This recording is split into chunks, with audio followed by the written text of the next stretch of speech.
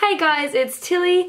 I haven't really been filming anything lately because I have been sick, so my voice might sound a little bit rough at the moment, but I've had some more books arrive that I had pre-ordered, plus some that I picked up at the Dimmicks YA book club, so I want to talk about some of the new books that I've got, and I'm excited to read quite a few of them. So the first one that I've got is the second book in the King of Scars duology, and that is Rule of Wolves by Leigh Bardugo. The book itself was pretty average compared to some of the other books set in the Grishaverse. However, I absolutely enjoyed going back into the Grishaverse and going back to these characters that give you so many good feelings, and I really enjoyed the ending of this book as well, especially because it opens up to more possible books in this universe, which is really exciting. I also have watched the new Shadow and Bone TV series, so it was really exciting to kind of go back to the books after watching the TV series. So I really enjoyed that. I mean, the story itself was kind of average. I found that some of it really dragged out, and there were parts where the characters I was just like, doesn't seem much like them, but I still really enjoyed it. And my cat Terry has decided to make an appearance. Come here, at least let them say hi to you. This is my cat Terry, and she's very obsessive. She also has one eye. She had it that way since she was adopted as a kitten. So I'm not too sure what happened to her, but she's 100% adapted and very attention seeking. The next book that I picked up was Threadneedle. This one is by Carrie Thomas.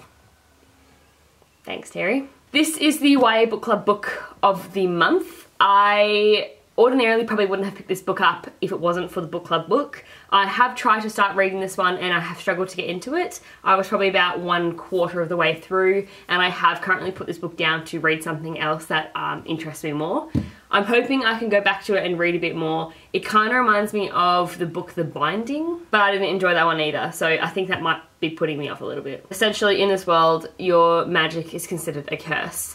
Her auntie is very strict with her and essentially says that magic is bad, and that's all she's known her entire life until these other characters come along and she starts to learn that maybe her magic is actually a gift and that things are very different to what they seem. I've mentioned before in some of my other videos that I am trying to step away from some certain like YA books because they're not targeted at me as an adult, and I don't enjoy them as much as I used to, and I think that I struggle with this book a bit because I can't really relate to the character, and so I don't really feel any need to kind of be drawn into the story either. But as I said, I will give it another shot, but at the moment there are other books that I'd rather prioritise over it. The next one I've got is Sarina. This one is by Ellen Alpston. This one is a fiction novel, but it is based on a true story, and I really enjoyed this one. I'm currently reading the second one, which is The Sarina's Daughter.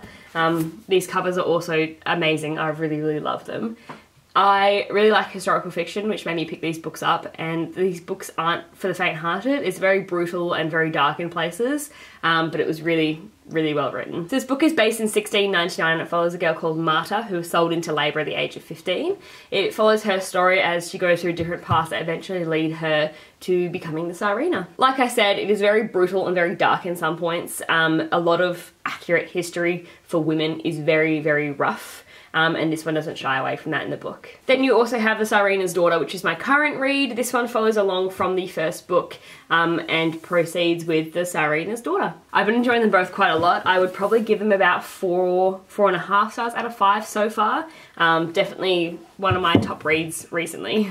I have found a way to stop the cat from bothering me. I've put an empty box on the floor, so if you hear any scratching, it's because the cat is sitting inside the box. Next up we have got For the Wolf by Hannah Witten. This one I've heard a lot of good things about. I've also seen it in quite a lot of places, so I was really excited to finally get my copy of this one. It is a Red Riding Hood retelling. I haven't read very many retellings lately, but I tend to always enjoy them. So this one is the first daughter is born for the throne and the second daughter is born for the wolf. So this follows the second daughter who basically is going to be sacrificed to the wolf.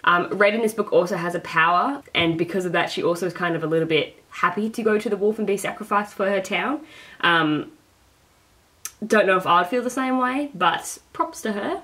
However, when she discovers that the wolf is a man, things change and she needs to learn to harness her terrible power. I don't really know what to expect from this book, but I'm super excited for it. It sounds like it's going to be right on my alley, and I'm really hoping that I will get a 5-star read soon, because I have found that all the books I have read recently have either been pretty average or just missing something. The next book that I've got is After Story. This book is by Larissa Barrent. So this book follows an Indigenous lawyer called Jasmine, and she's trying to rekindle her relationship with her mother, Della. So she takes her to England on a tour of literary sites, which sounds really fun.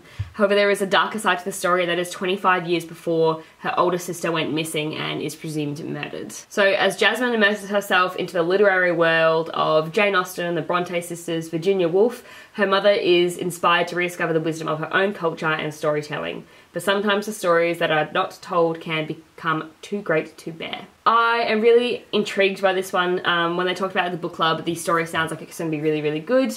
I'm really hoping that this will be my next read after I finish The Tsarina's Daughter, and I'm really looking forward to it. And my final book is The Last Bookshop by Emma Young. This one's really exciting because it's based in Perth, which is my home city. It's also published by Fremantle Press, which is really great.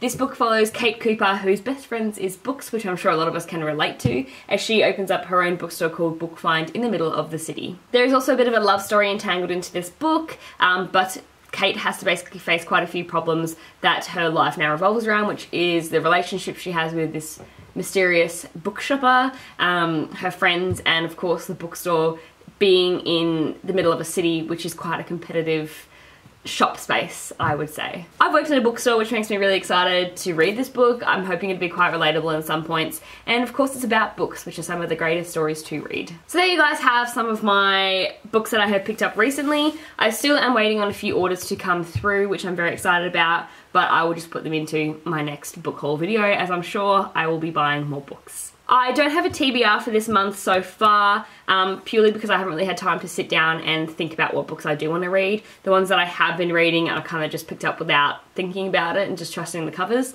So I will be back next month with a TBR, and if you guys have any book recommendations for that, please leave comments down below. Thank you guys for watching, and hopefully you guys have a lovely bookish day. Bye!